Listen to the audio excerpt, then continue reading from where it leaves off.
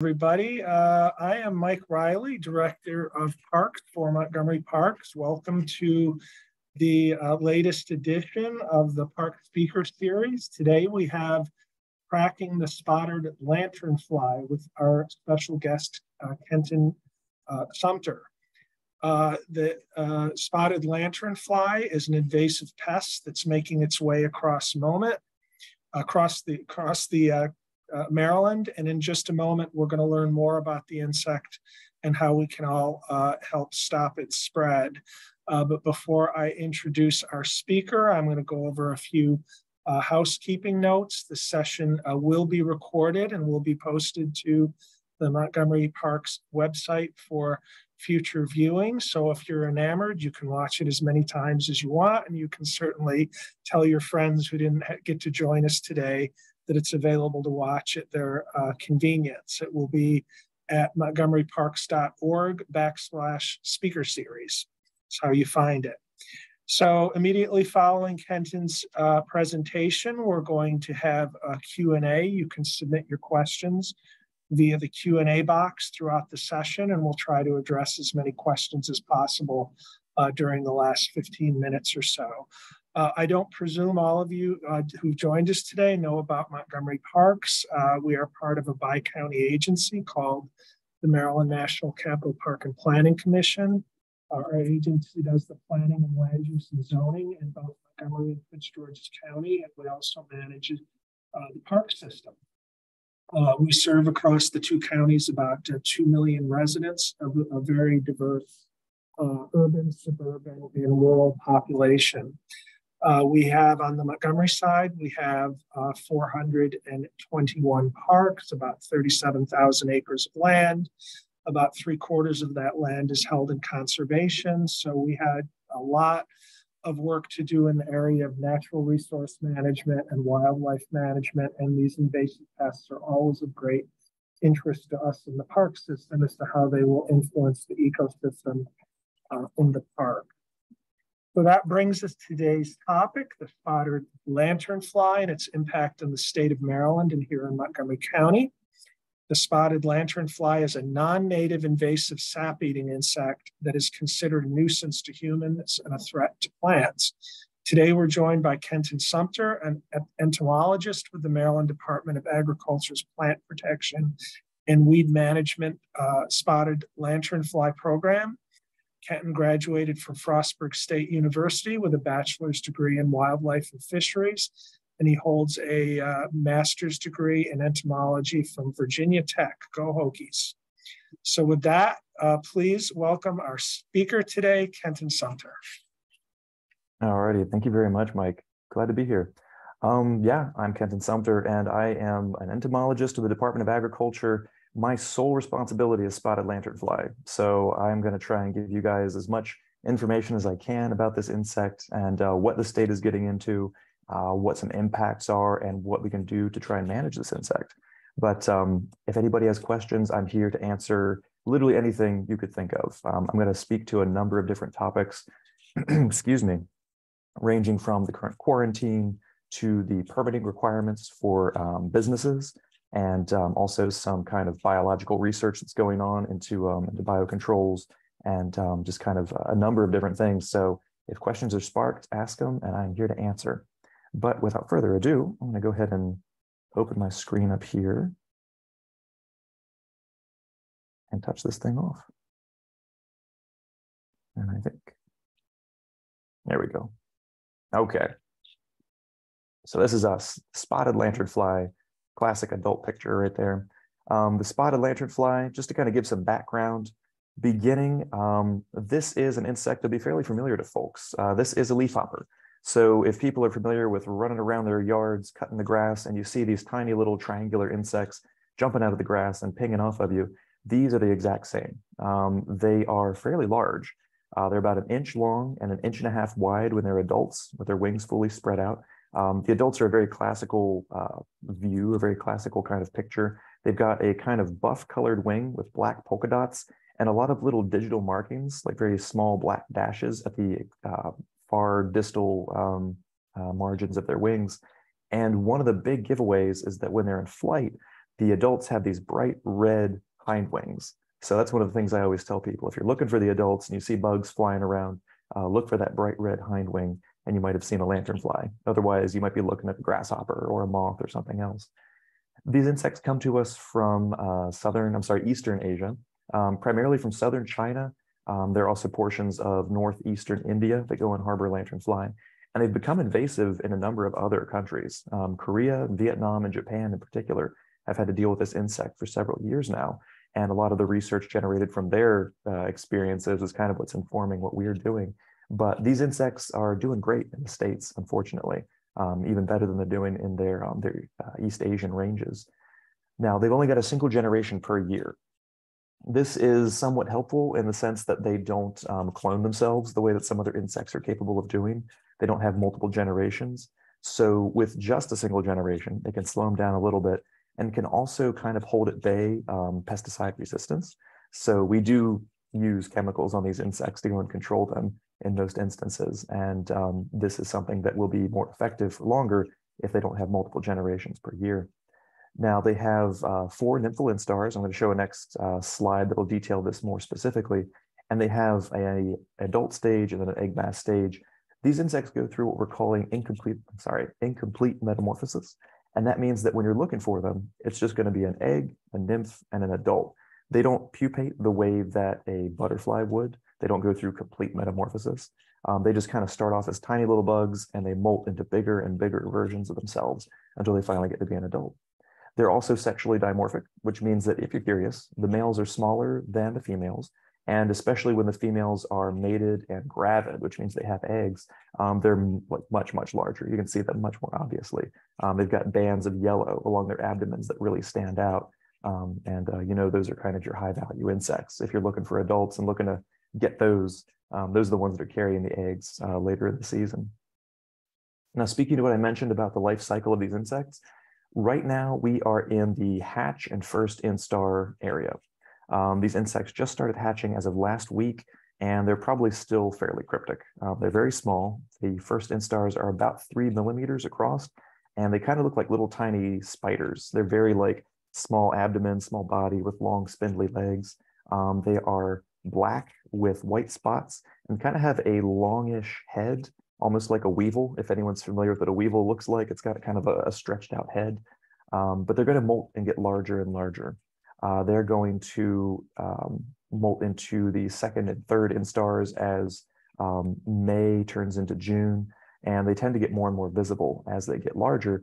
They also have the widest feeding host range. So the insects are benefited when they're small by feeding on as many plants as they possibly can.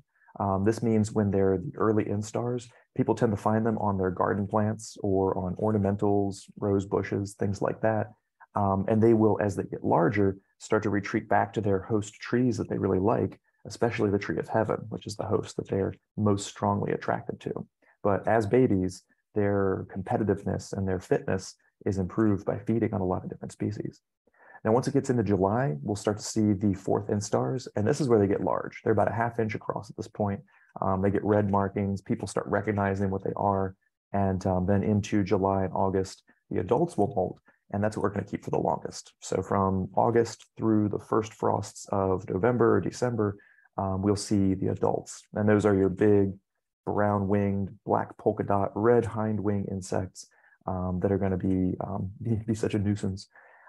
They're going to start their swarming season in September and October. This is because their host, the tree of heaven, goes into senescence. It starts to go to sleep for the wintertime, and they start looking for other hosts to go to. So we see more insects flying around in September and October than we do in August and July. And they're looking for mates. They're looking for new hosts. They're looking for places to lay their eggs. And our reporting just goes through the roof. Once September and October hit, our reporting doubles. People are just seeing these insects all over the place.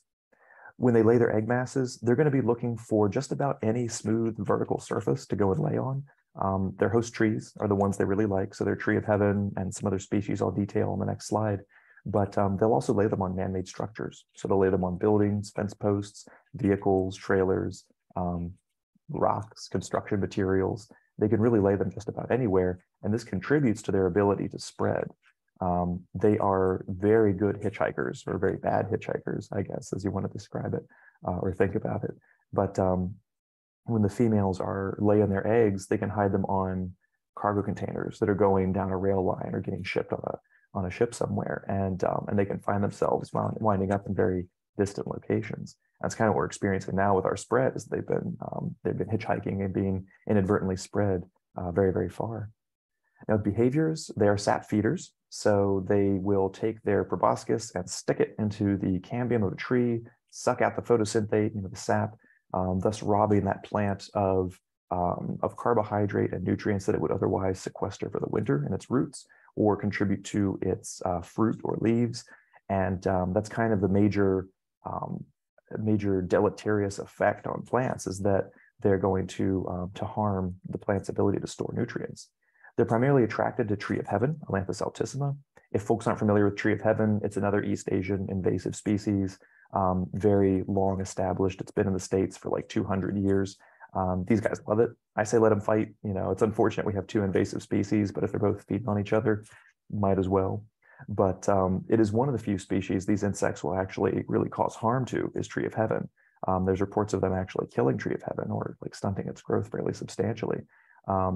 They don't tend to have that outsized of an effect on other plants on which they feed, which is good news. They're not killing trees or killing ornamentals or killing crops, but they are certainly still a source of very great stress for these plants. They have a number of secondary hosts. So black walnut during the summer season is very popular. Wild and cultivated grape is extremely popular. Species of willow and eastern white pine are also popular. And the maples, the silvers and the red maples, once September hits, the insects begin leaving tree of heaven and looking for, they begin looking for maple trees after they leave the tree of heaven, and reds and silvers get to be very, very popular once the tree of heaven goes into senescence. Now, they feed on a wide variety of plants. I always put in 70 as kind of a conservative estimate, but I believe the research is suggesting now it's 112 species of plant in North America. This will feed in very directly to my recommendations for mitigation strategies. Because these insects feed on so many host plants, you're not going to eliminate them by getting rid of tree of heaven or by just killing the ones you find in your yard. They're established in the landscape. They have so many hosts, you're not going to eliminate them by robbing them of food sources. They're always going to be able to find more.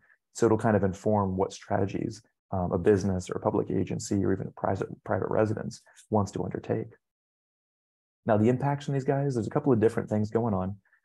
The economy is the first one. So the Pennsylvania Department of Agriculture are the ones that have put out the most comprehensive economic impact study of what lanternfly could potentially do.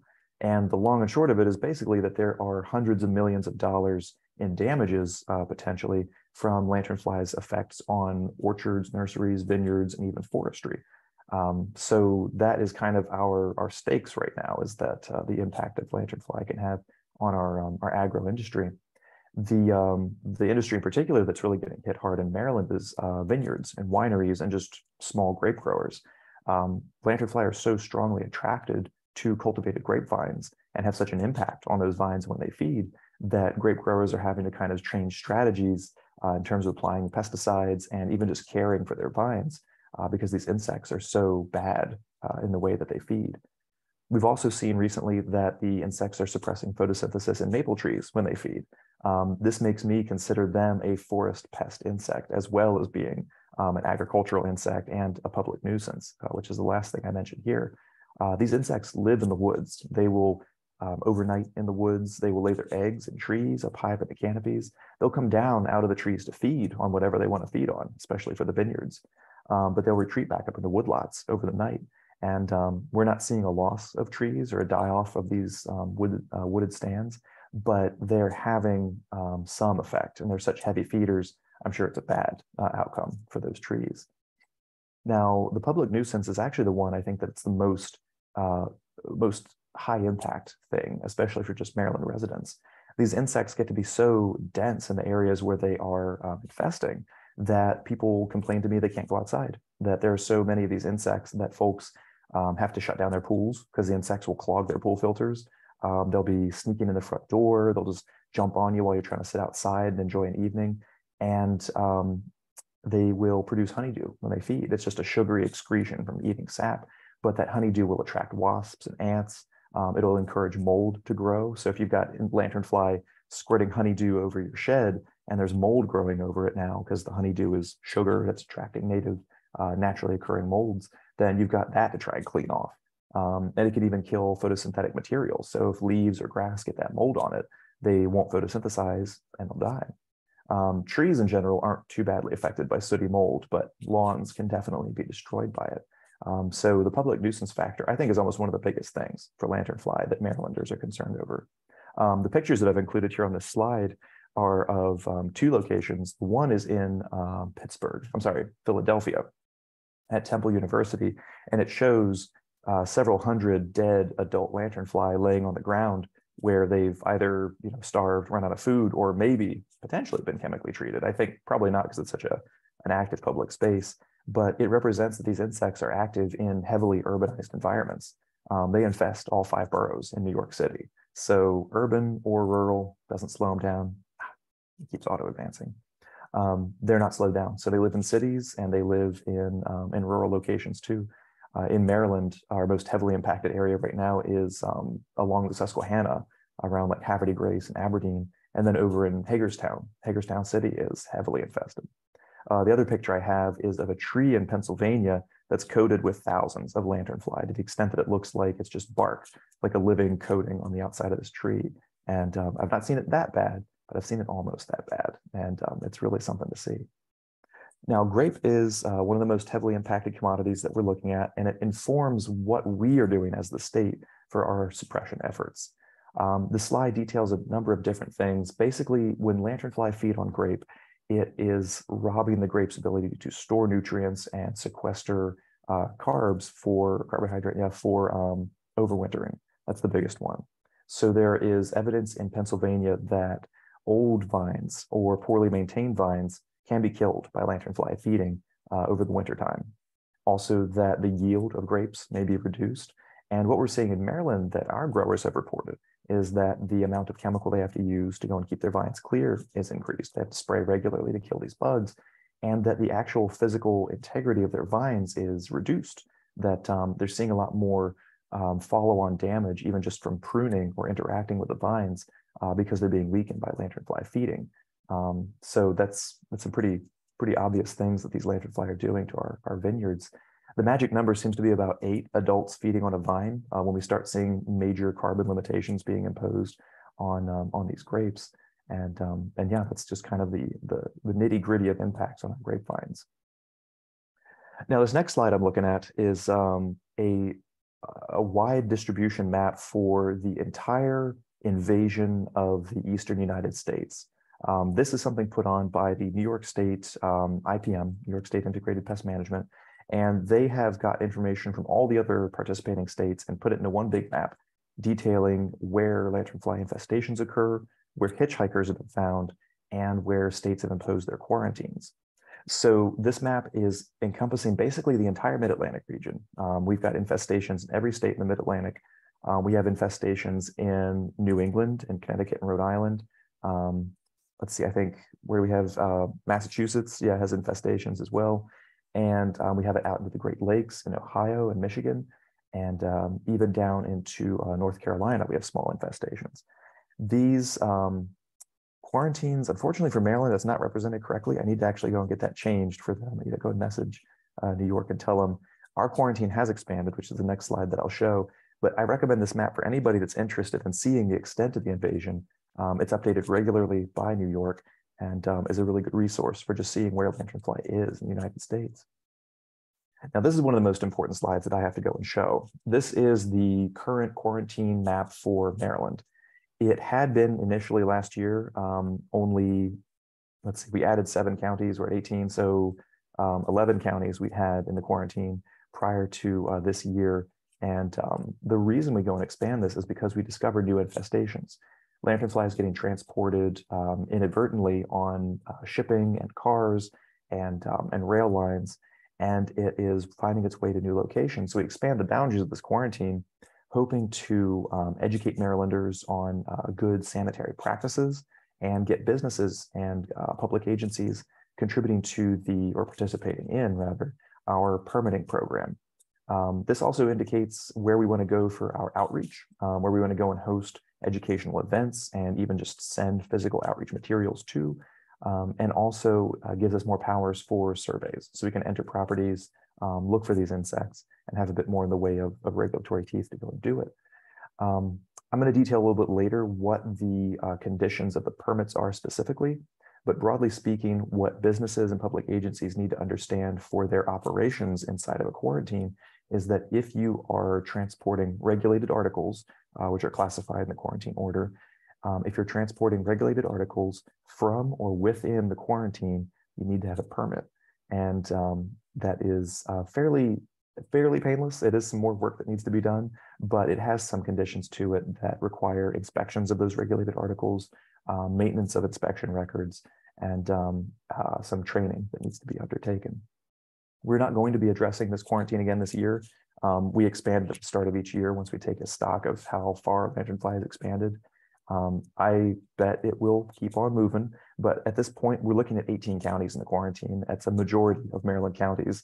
The very furthest reaches of the state may not be the most hospitable areas for Lanternfly, so I'm hoping they're largely not bothered, but time will tell as we do our surveys this year.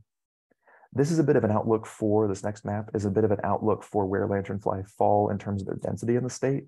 The red counties, which is pretty much Allegheny across the northern part of the state and down through Kent and Queen Anne's, are heavily infested. They're areas that have large, well-established populations that we really wouldn't be able to fully suppress. They've been established now for several years. The yellow counties are included kind of in the central part of the state, so Montgomery, Prince George's, Anne Arundel, and then over the bay in Talbot, Caroline, and Wycomico are fairly lightly infested. They have hitchhikers that have been reported over the last year and very small localized infestations that we're hoping we can kind of get a bit of headway on as the year progresses. And then our green counties, the very tips of far western and Garrett, and then far southern in Charles, St. Mary's, Calvert, Dorchester, Somerset, and Worcester counties really don't have any established populations. We've not found every single life stage represented, so we can't say that Lanternfly are reproducing for sure. But again, time will tell, and we will do surveys to find out more.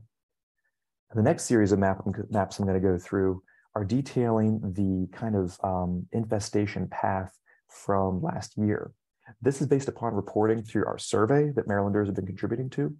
It's accessible online, and I'll actually go and show a screen grab of what it looks like on our website. But this is a really cool system. We started doing this in 2021, and it lets Marylanders report where they're finding Lanternfly, how many, under what conditions, and is a good way of tracking where the infestation is going, and also kind of informs how we do some of our surveys, although we are moving away from our model previously of just replying to every single complaint and instead doing a bit more of a targeted kind of industry-based or risk-based survey and treatment method.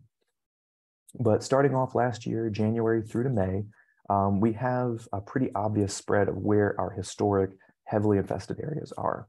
So the most reports we have of egg masses and early instar hatching is going to be in Hagerstown, and then in Harford County, kind of between, well, a little bit of Cecil too, between Perryville and Havre de Grace, and over towards Aberdeen, pretty much traveling down I-95. Hagerstown is just throughout the city.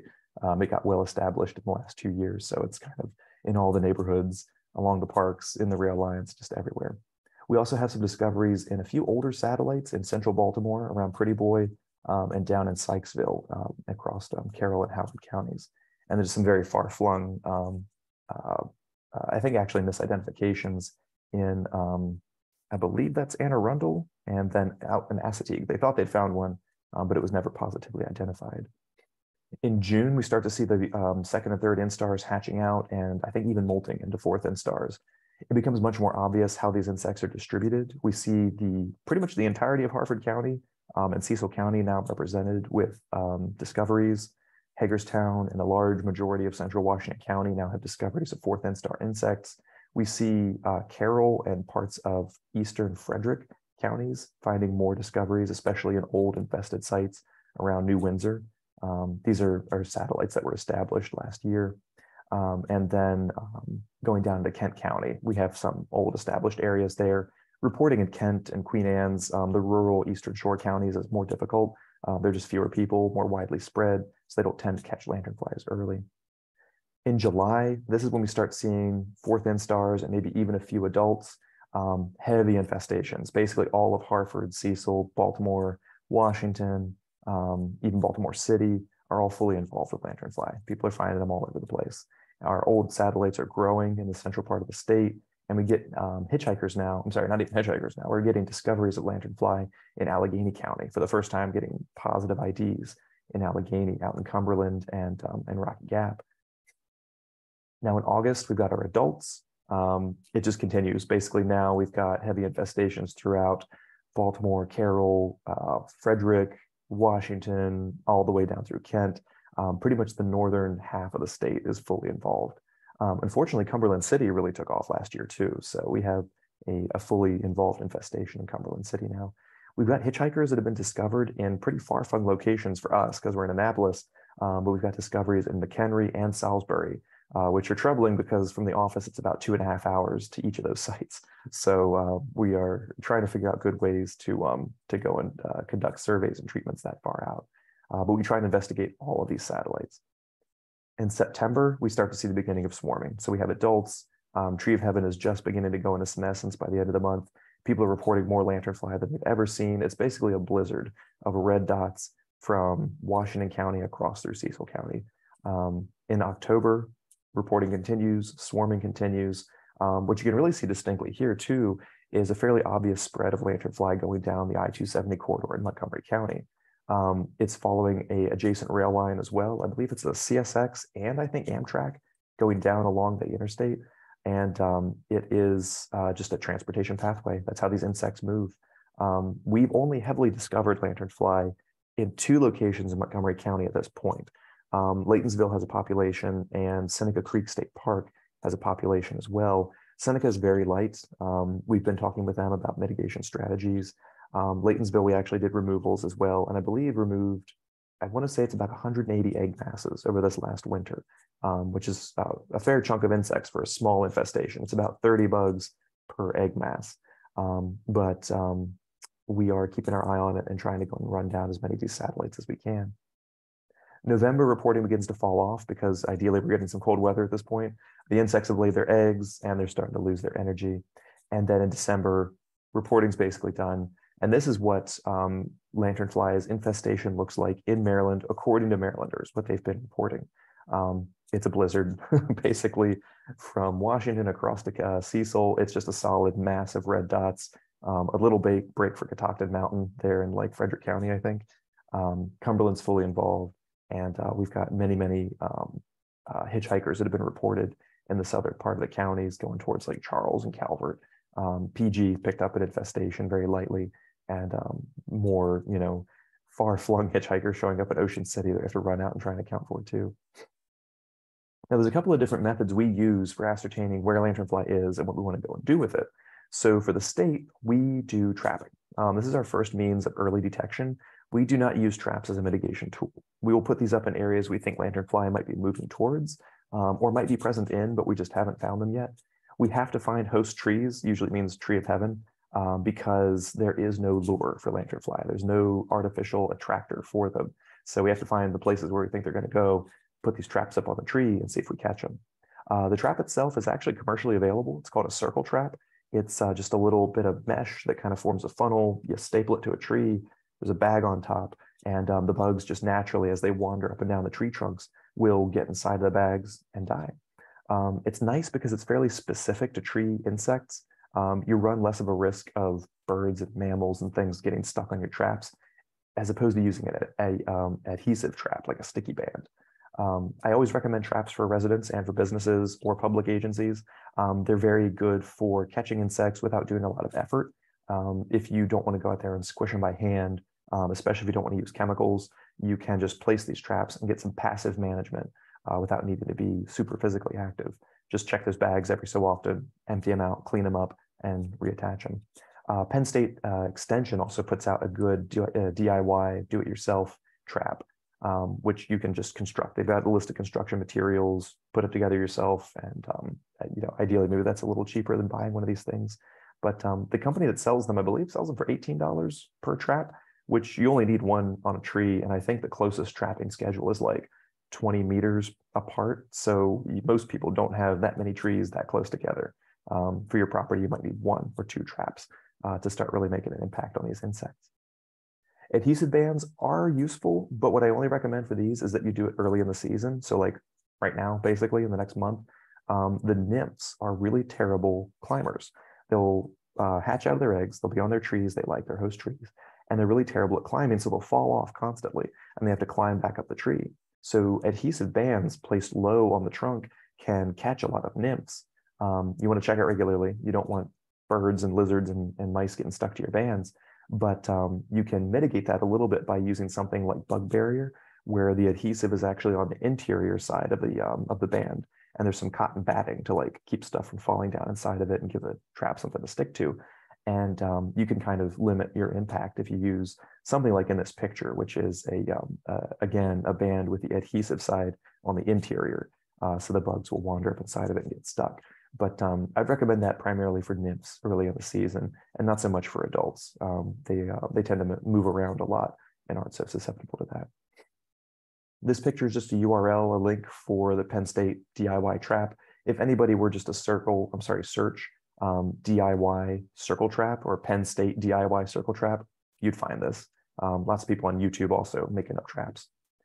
Now, once we get trapped, we find out there's some bugs around, or we have some worries there are bugs in that area, we'll do surveys. We'll go out to a point of interest, we'll set up a buffer around that interest, and we'll just look for host tree species. We'll look for signs of lanternfly feeding, like honeydew raining out of a tree, carcasses of the insects themselves, the actual insects on a tree, or extra stinging bugs, bees and wasps buzzing around an area eating that honeydew.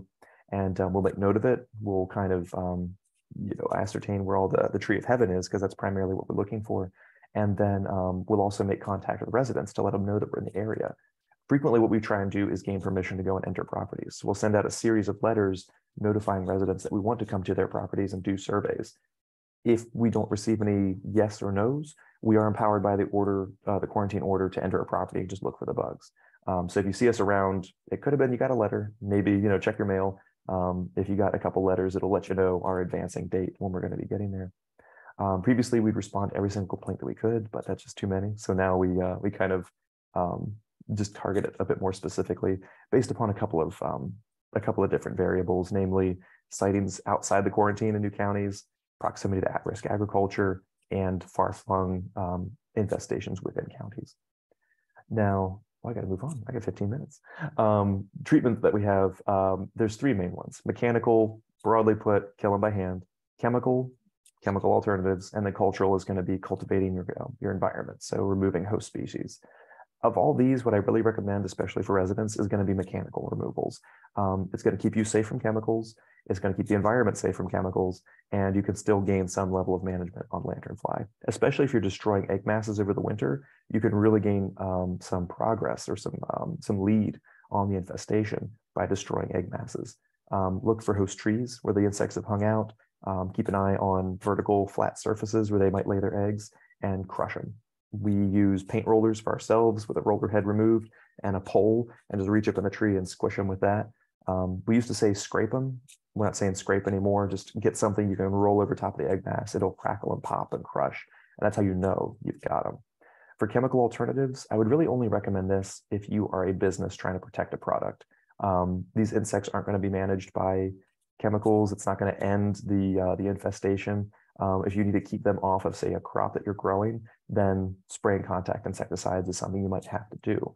Systemics are an option for folks that might want to go and treat tree of heaven, to systematize it with a chemical and create what we call a trap tree, so the insects are attracted to it and may be killed. We only apply systemic pesticide to tree of heaven.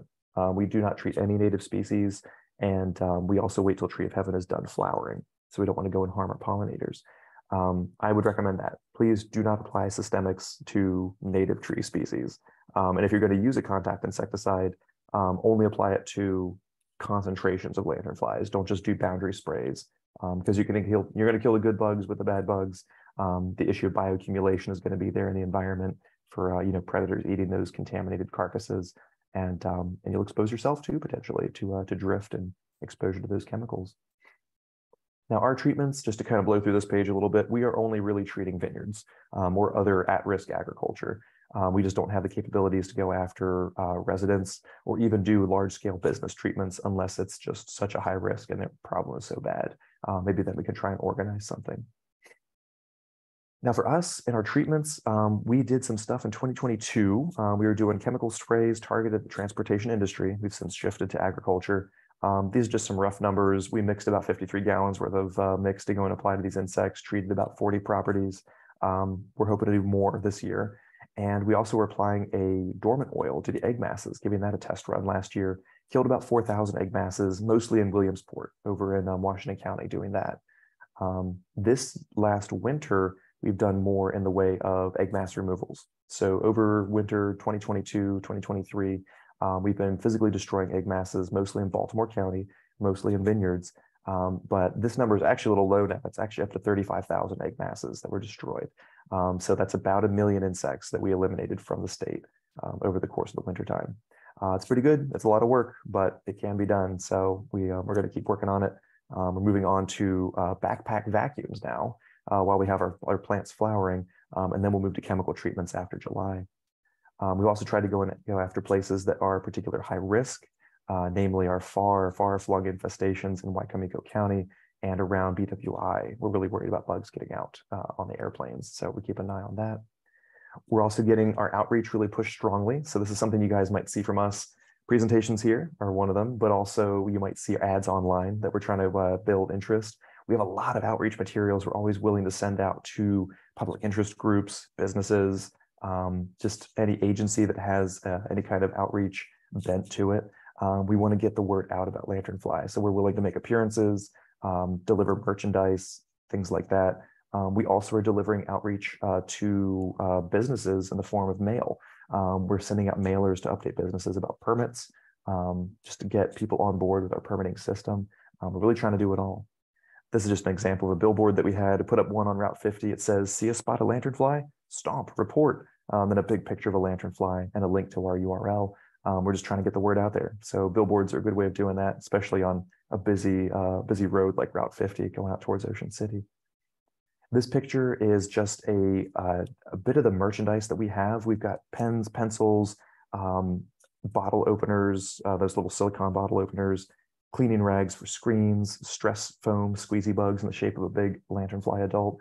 This is just kind of an example of some of the things that we could send to your organization for lanternfly outreach. Now, our digital ad campaign actually went really well. So this is our geofencing. It's the first time doing ads. We reached about 1 million people, 1 million impressions over the summertime.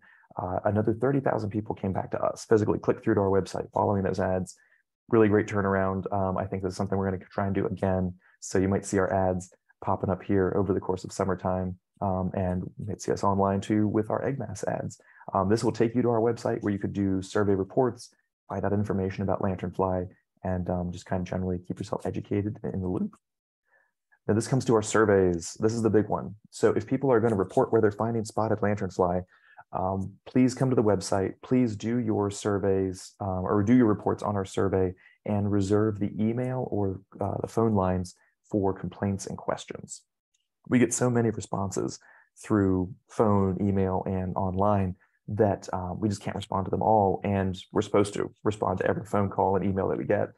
We had 11,500 responses in our survey last year and about, I think, 4,000 emails and phone calls. So it's just too many. We can't do it. So if you find Lanternfly, report it on the survey. If you have a question, email us. We can't respond to questions on the survey. But you come to our website, click on this big link right here. It'll take you to the survey page, and you can report what you found. Give us some information about who you are, where you found it.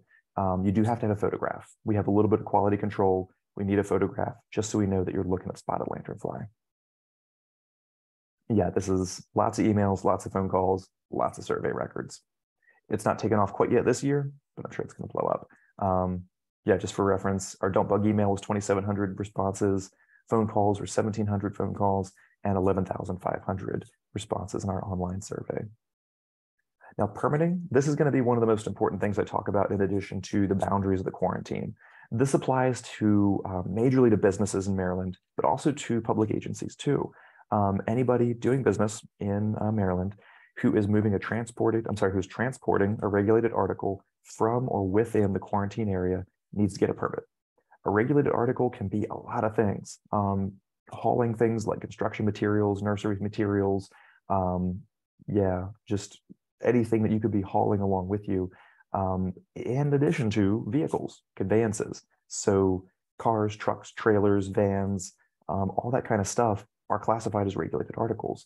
So if you are a business, you may think that you are not required to go and get a permit. But if you're owning and operating fleet vehicles, moving around doing your business, then you need to get a permit because you have a vehicle that you're using for business within the quarantine, and it is potentially a vector for spotted lanternfly.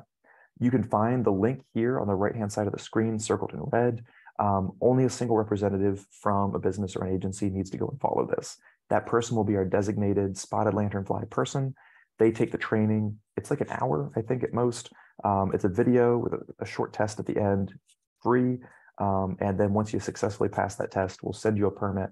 And it is expected then that that person will be training their coworkers on lanternfly identification and mitigation. And we call it train the trainer. But ideally, then you guys are going to be looking for it, going over your vehicles, going over anything that's being transported that's not like packaged inside a safe area. If it's exposed to lanternfly, it sits on the ground, it could be infested, it should be inspected.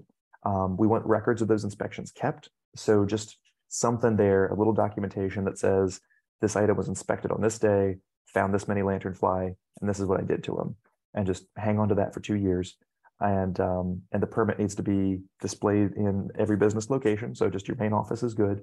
If you're a contractor working out of your house, keep it in your house, that's fine. And then ideally keep a copy of the permit in a vehicle, so like in the glove box, just something there so we know that that somebody knows about lanternfly and somebody's been doing permit training. And then, scour the lanternfly off, just try not to spread them. Sanitary vehicles, sanitary articles are what's going to slow down the spread and keep it from getting to new locations.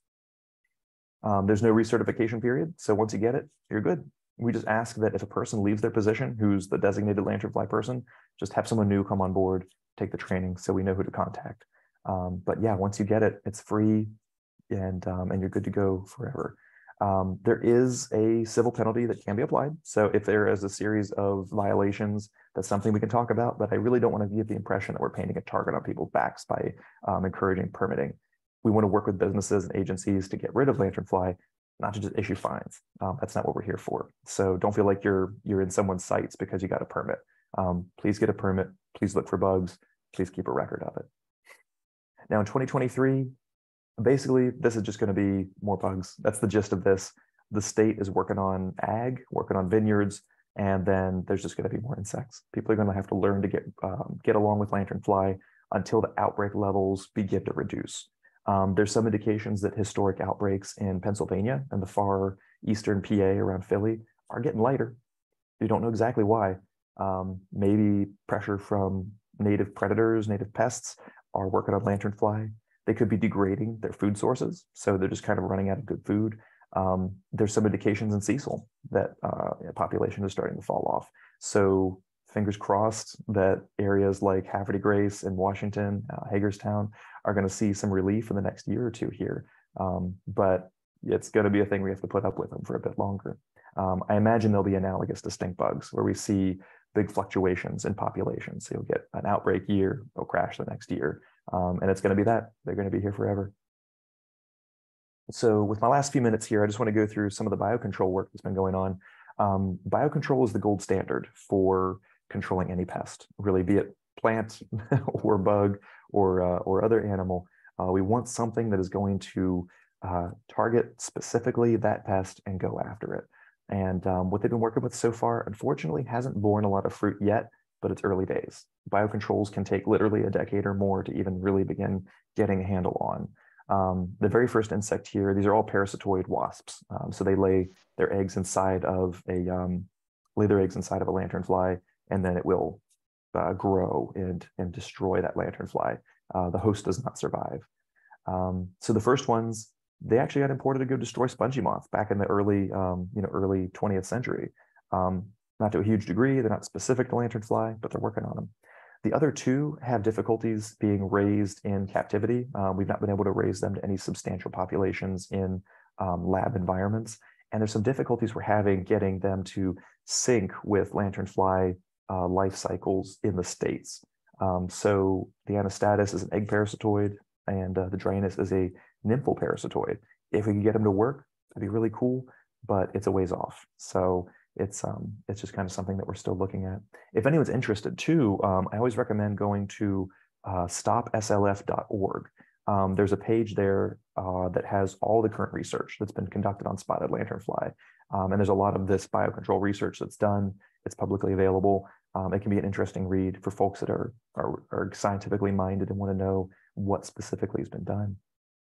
This is also kind of neat too. This is the entomopathogenic fungus that has been kind of exposed to lanternfly. Entomopathogenic means bug killing, a bug pathogen. And we've got a few here. So Bavaria bassiana is the one that has been the most active and has been shown to be the most lethal. It is little cotton balls, basically. If you see a lanternfly with little white cotton balls on it, that's probably Bavaria. It is naturally occurring. It is also available as a biopesticide. So it's something that I think you can purchase from like a Home Depot or a Lowe's or just a garden supply store. It's another option for a non-synthetic chemical contact insecticide. It doesn't have a long residual period, doesn't tend to stick around very long, but it's an option if you want to kill lanternfly and not spray like pyrethroids or something. It's not specific though, so you will kill other bugs. Anything that's susceptible to Bavaria will get killed by it. The other ones, the cordyceps and the metarhizium, just don't occur naturally in great quantities enough, we think, to go and really have an impact on lanternfly. And the batcoa just doesn't make the right spores. And once it gets on the lanternfly and gets going, it just won't reproduce the way that we need for it to maintain a population. But that said, though, if you have lanternfly you're discovering that have weird looking things growing out of them, snap a picture and email it to us. Hold on to the insect. There was work going on at, I want to say Cornell, I think, looking at entomopathogens. And I believe there's also some work going on with the University of Maryland who are looking at entomopathogens. So it's always worth holding on to and, you know, put it in some 75% alcohol and send it to us, and we'll maybe send it along the way to the scientists and see what they say. There's also native predators. So this is cool too. This is one of the big reasons I don't recommend people go and spray chemicals, is because there's a lot of good bugs working on spotted lanternfly. Spiders, especially big garden spiders, will eat lanternfly. Wheel bugs, predatory stink bugs are all good for eating lanternfly, and praying mantises are good for going after lanternfly. I know when I've done my sprays, I've seen these insects, all of them, and our arachnids, eating lanternflies. We don't want to kill the good bugs when we're trying to go after the bad bugs. That's why I say be judicious with your chemicals. Really, avoid using them as a first recourse too for lanternfly. Birds will also eat lanternfly. They big insectivorous birds, also like chickens, domesticated birds, will go after lanternfly. So apparently, like, get some guinea hens, and apparently they'll go after lanternfly pretty okay. Of interesting note, and I'm just starting to wrap up here. Of interesting note is that, excuse me, is that the way the lanternfly are feeding on Tree of Heaven, we're thinking they actually are deriving a metabolite from it that is making them distasteful to feed on. So there is some indications that they like to feed on plants where the metabolites of those plants in their bodies make them like kind of nasty to taste. But that does not mean that they are toxic to feed on. They don't transmit diseases, they don't sting, they don't bite. People have reported lanternfly, or their pets rather, I'm sorry, like dogs, vomiting after eating lanternfly. But mostly what we've been told is that that's because exoskeleton and chitin is really hard to digest. So it's the same as if they were eating a lot of like cicadas.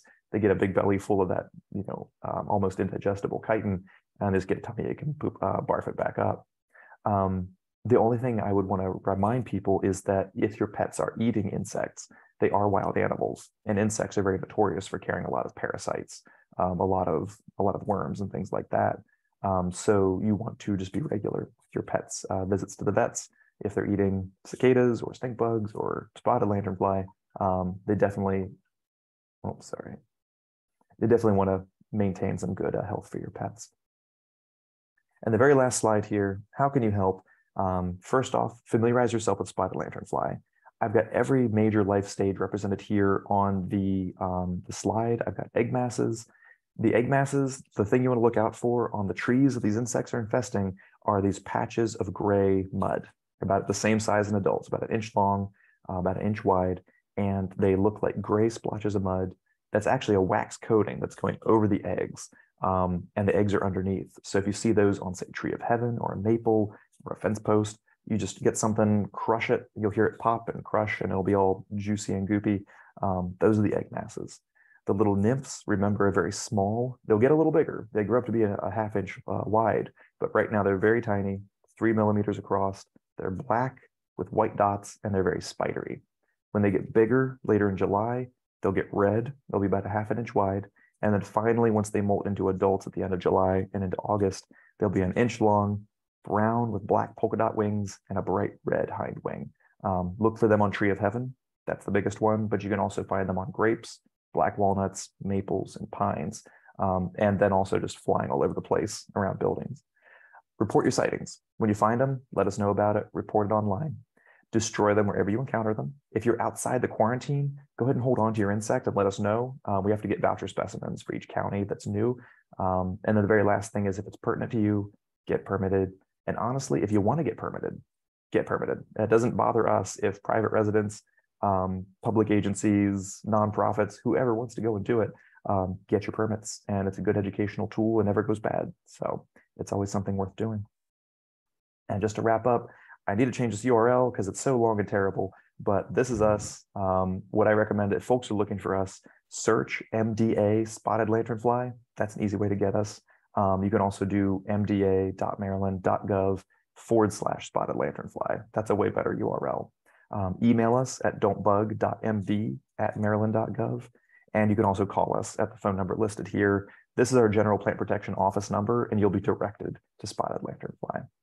But that's it then. This is spotted lanternfly in Maryland for 2023. I will hope take any questions right now if people have any. And yeah, thank you so much for having me, everybody. Kenton, thank you so much for that. My name is Darren Flouchet. I'm the Division Chief for Park Planning and Stewardship, and I have the pleasure of facilitating the Q&A. We have about 7 minutes left until the noon hour, and we have so far 7 questions. So normally I encourage people to submit questions, and I will do that. Please do submit questions, but please note that we have we won't be able to possibly get through any all of them if many come flooding in now. But please do. We probably have time for a few more than what we have right now. So, Kenton, thank you again so much for that. The first question is a standard one we always get, which is, there's so much information here. Will this PowerPoint be available? Could you share the PDF with us so that we can share with people that register for today? Is that something that would be possible? Yeah, I imagine it will be. As always, I check with my PIO just to make sure. But yeah, definitely. I guess I'll stay in contact with you, and I'd like to be able to make this available for folks, but always got to check. So I will say a qualified yes. Okay, so if it's possible, we will send it out. Yeah. Okay, so a couple of these I'm just going to read straight. The first question is, I live about 10 miles northeast of Harrisburg, Pennsylvania, in Lower Paxton Township. Last year, there were 3 trees of heaven adjacent to my deck, and the spotted lanternflies literally covered my deck every day. And this question came in before you talked about treatments. Spraying the deck every morning with home defense seemed to be more effective than soapy water for instant killing, but that gets expensive. Any advice? This year, the old trees appear dead, as they are black and thus far leafless. They have relatively narrow trunks. Can I simply cut them down safely? How can I minimize the spread of spores? How do I keep them from returning? And can you share your power? Gotcha. Yeah. So just a quick rundown of that. First off, always, I'm assuming home defense is just a contact insecticide. Do be careful with applications at around your house. It may not be labeled for that. I don't know. But yeah, just you keep yourself safe doing that. I imagine if it is a chemically active insecticide, it's going to be way more effective than soapy water. The soapy stuff is good for the earlier life stages. This is also true if you want to go and use tools like horticultural oils, insecticidal soaps, or even neem oil, they tend to be more effective against the nymphs than they are against the adults. If you want to use the detergent option, it's a 50-50 mix. So it's a really goopy mixture. It's not just like a tablespoon in a gallon of water. It's going to be like a cup of detergent, liquid detergent, and a cup of water mixed together. It's really going to make kind of a mess. And the idea is that you're going to be suffocating these insects. You're actually blocking their trachea to breathe. But yeah, I imagine if you actually want to go and apply an insecticide, it's probably going to be more effective than a suffocant. As far as your tree of heaven goes, I wouldn't be surprised if they were small stems and heavily fed on, then they could very well be dead. I've seen tree of heaven around here starting to leaf out. So if you don't have any leaves yet, they may not survive.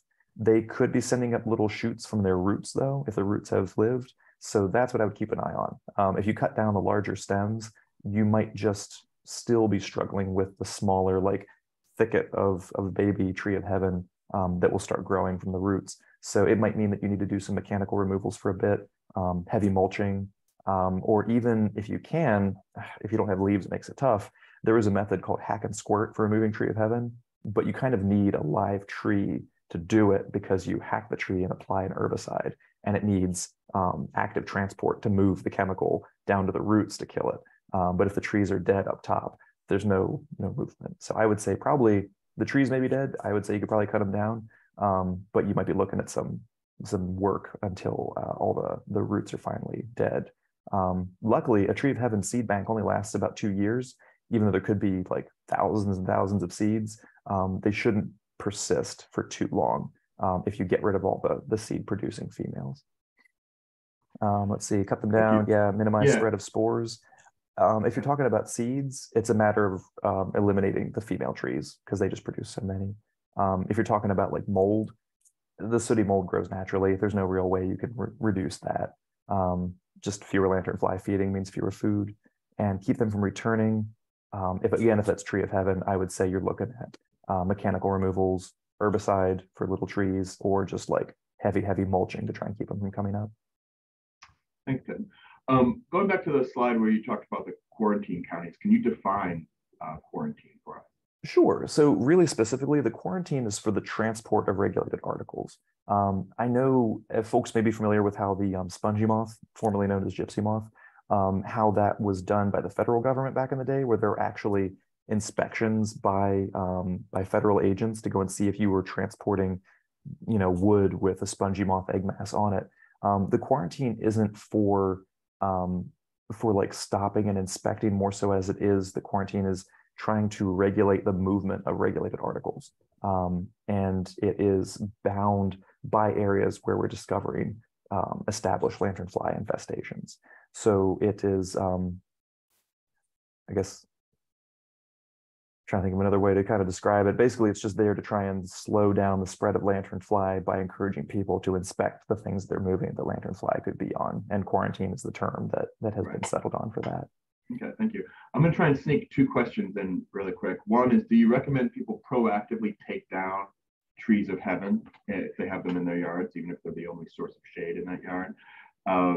And do you anticipate the mild winter may have effects on the spread and increase of numbers? Yeah, so for tree of heaven, it's definitely attractive to them, but you're not going to eliminate the infestation. So I would say in your property, you might make it less heavy, but they're just going to leave the tree of heaven and go to something else to feed on. So they're going to find a secondary host. If you want to, I would say if you have the funds and the resources, you could consider having the tree of heaven systemically treated once it's later in the season, maybe August, once the flowers are all gone. And then in that way, the lanternfly that feed on it would be poisoned. And luckily, there's not much in the way of native species that use tree of heaven as a food source once the pollinators are done with it. So that would be my advice, would be if you want to maintain it for shade, go ahead.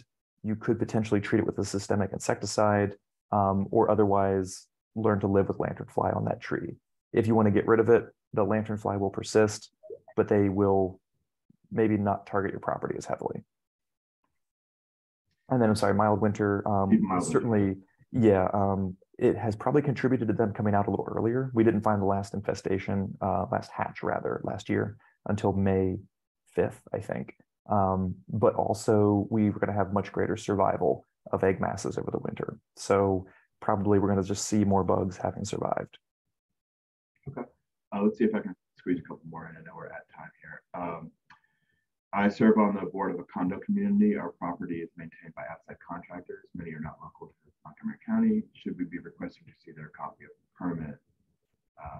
They move their trailers, mowers, etc. from site to site.